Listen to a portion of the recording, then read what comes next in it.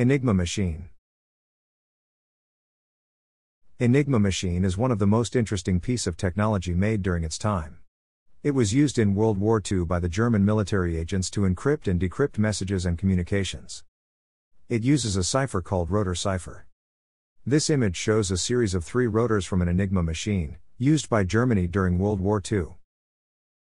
When a key on the keyboard is pressed, one or more rotors move to form a new rotor configuration which will encode one letter as another. Current flows through the machine and lights up one display lamp on the lamp board, which shows the output letter. So if the Z key is pressed, and the Enigma machine encodes that letter as a Y, the Y would light up on the lamp board. Now let's go to the Crypt Tool website like we did for other ciphers. You'll notice an option called Enigma as shown here. Click on it. You'll be moved forward to a page which looks like this. Here, you can inspect the encryption and decryption of the Enigma cipher machine step by step. The configuration of the Enigma cipher machine has 3 parts: the wheels with overflows, the reflector wheel, and the plug board.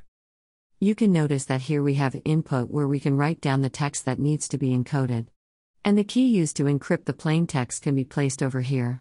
The encoded text will be shown here, which is also known as cipher text. In Wheel 1, put in all the details as shown here. Similarly, do the same for Wheel 2. Enter all the details for reflector wheel and plug board as shown here. Now, let's try some example based on our understanding. The key is school. Here, we have a plain text: it is a sunny day today. Can you try to find the encrypted text based on these 2 information and using the Enigma cipher?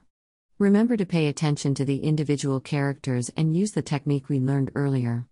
You can pause the video.